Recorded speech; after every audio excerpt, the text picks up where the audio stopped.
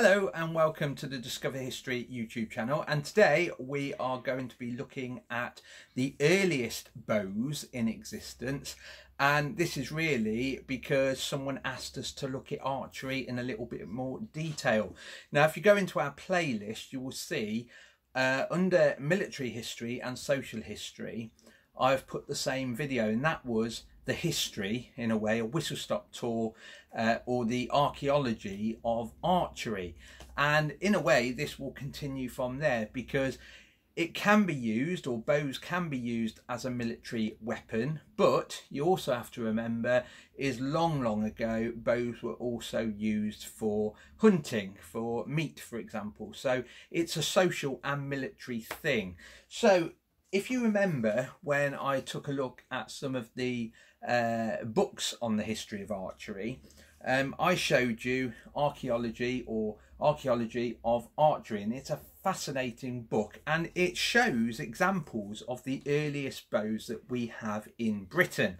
And here you will see an illustration of fragments of bow, and these are bows really from the period of the late Stone Age, so the New Stone Age as it's often referred to, the Neolithic period.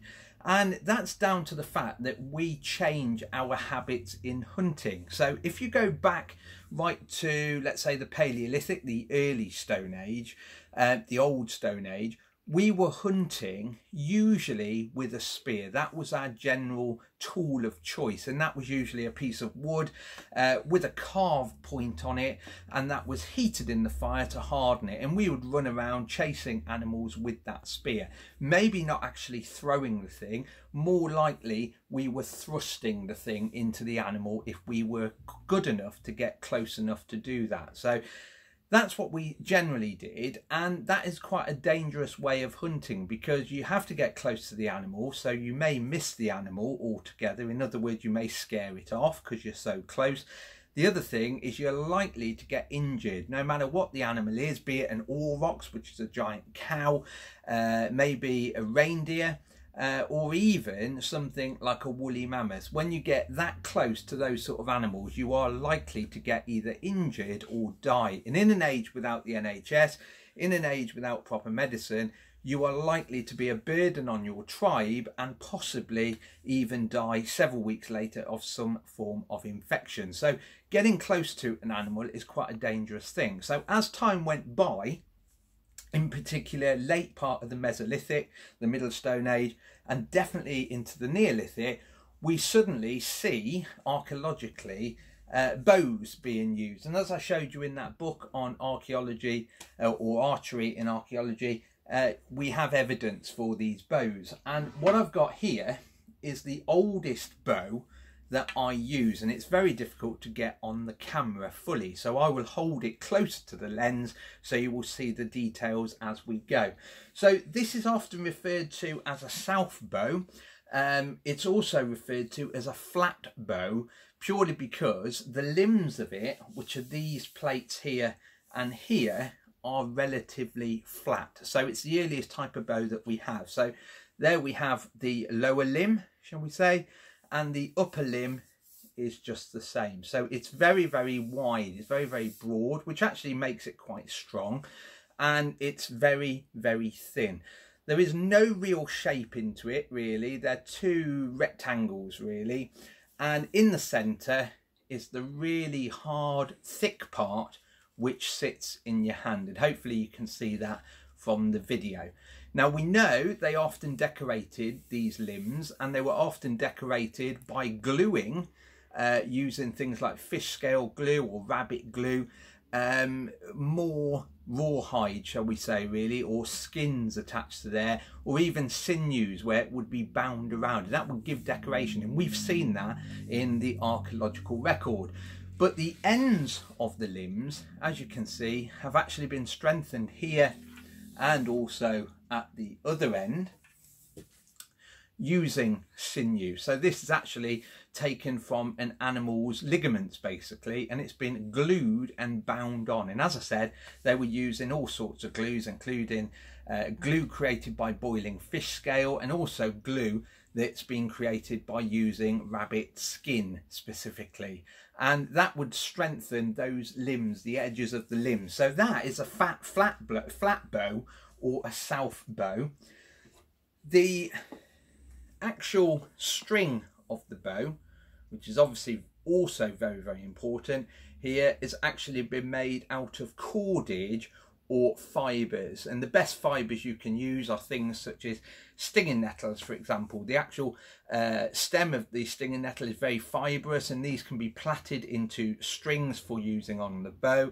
Or also animal sinew again was often used for the string. Now the problem with those things is when they get very, very wet, they can actually stretch and they can actually break. So it's the most dangerous part of the bow itself, really. The bow itself, the wood, which is usually made of things like elm, hazel or ash, is actually the very strong bit. It's the string that's the weak point in the manufacture of bows.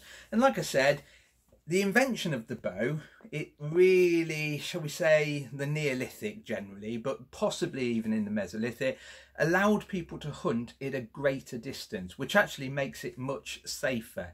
You can stalk an animal, you don't have to get too close and scare it off, wasting a lot of energy. You can stalk it a distance, and when you've got a direct line with that animal, you can shoot that animal for food, remember, and the animal will be brought down very, very easily. It takes practice, but it is, generally speaking, much safer than going up to an animal and poking it with a stick, which is the old way. Now, the only thing that we haven't talked about is what they were actually shooting. What was the projectiles like? Well, these do change also in history. What amazes me is the bow wood, including the arrows, all have to be made by hand with nothing more than flint tools. And that is quite an amazing thing. We may do a video in the future showing how bows and arrows are made, and that will be quite a good video because we have a selection of tools that we use to demonstrate how this is done. But that's a video in its own right. As we always say, we try to keep these videos to about 15 minutes long. Anyway, what I've got here is one of the earlier arrows.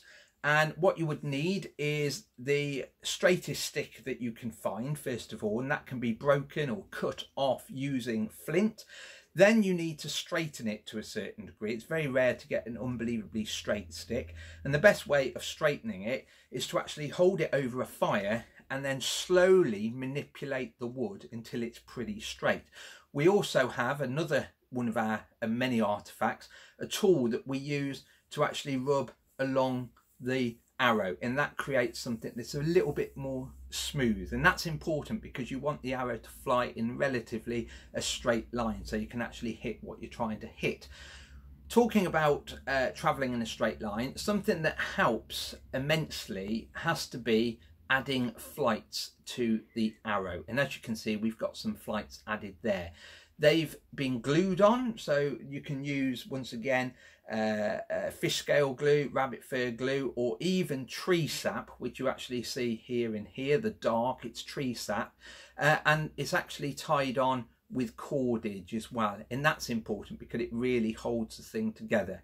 We've got a nook, which is nothing more than a V cut into the woodwork at the end there, and that's been cut in once again with flint because remember there is no metal on these. And then the head is actually quite an important bit because that usually gives you an idea of how old the actual arrow is. Early arrowheads were generally basic. If I told you to all go away and draw an arrowhead, you would draw it pretty much like that. And it's basically a long cutting edge. And that is enough to really go through even the thickest fur of a woolly mammoth. It wouldn't bring it down in one, but several of these could bring it down. The only problem with these is they do have a habit of sliding out if the animal started to run away, for example. So over time, as you can imagine, what I'm going to be talking about next is they slowly develop a barbed arrow. And what I've got to show you here is actually a Bronze Age arrow. So you can see how by the end of the Stone Age, when we start using metal, we change our tactics again. And this is our Bronze Age arrow. So once again, We will start at this end. We've got the nook cut into it just there. We've also got a large amount of tree sap there supporting that nook, as you saw with the other one. We've got feathers that have been glued and tied on, and once again you can see the blacking there is the tree sap.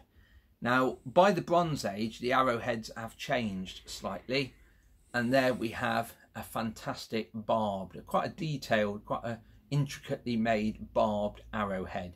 And these are the next step up really, because they realise that having a barb on the arrow, it won't come out easily. And even when we look at medieval arrows later on, barbed arrows are really designed to stay in, and they do actually stay in quite well actually, but you still got these very sharp cutting edges. So archery was done, as I said, for war use, so you could use it against a foe, maybe a different tribe in the Stone Age or even in the Bronze Age, but it's predominantly being used for hunting, and this would be any form of animal life to a certain degree, and also fish. We also know that fish archery or fishing with bows and arrows was also carried out. It's something that's done in a number of tribes across the world even today really, archery and fishing with archery. But like I said, there is evidence of these flat bows and these arrows across Britain, and a good book, like I said, is the Archaeology of Archery, that has some beautiful illustrations in it of not just the bows itself, including bows with decoration. There we go, there's the bows with the sinew decoration on it. But we also have on here, or in here, a selection of arrows. When I can find them, I probably won't be able to find them. There we go, we found some. A selection of arrow heads, just there. We must not forget that even though we're into the Bronze Age, when it comes to arrows like this, you would expect metal to be used. But what is really fascinating, this is what I find really fascinating about the Bronze Age, is even though the bronze is in, and also copper, which we must not forget, copper was around before bronze was created by mixing copper and tin together, flint was still being used. Flint was used for a very, very long period of time, and that's really down to the fact that people believe that if it's not broken, don't fix it. So instead of using bronze, which is a very expensive metal, very hard to make, you need someone that knows the correct way of putting tin and copper together, it is straightforward in the Bronze Age to just use flint still. And like I said, flint was used for a lot of things even into the Bronze Age. But as I said, these items are copied, and they're copied really from two sources. We've got the Amesbury Archer, which is worth having a look at if you get a chance, which was a Bronze Age man that was found buried with a large amount of artefacts, including arrows. And then we've also got in Somerset some archery equipment, including a bow that was also found there in the Somerset levels, in the peat layers, so it's beautifully preserved, and that's wood being preserved by the peat. So we have got evidence for this. But like I said, in the Stone Age, in the Bronze Age, these bows were more used for hunting than warfare. What I will do in the future is do a video on the short bow, and I'll also do a video on the long bow. And obviously the thing about the long bow specifically, also the short bow to a certain degree, it was more of a military weapon than a hunting weapon by that time really. Anyway, on that note, make sure you subscribe, make sure you comment, let us know what sort of videos that you would like to see. But like I said, this has been a brief introduction to the start of archery back in the Stone Age and into the Bronze Age, more importantly in the Bronze Age than the Stone Age. Anyway, on that note, stay safe, stay in, and we'll see you soon. Bye bye.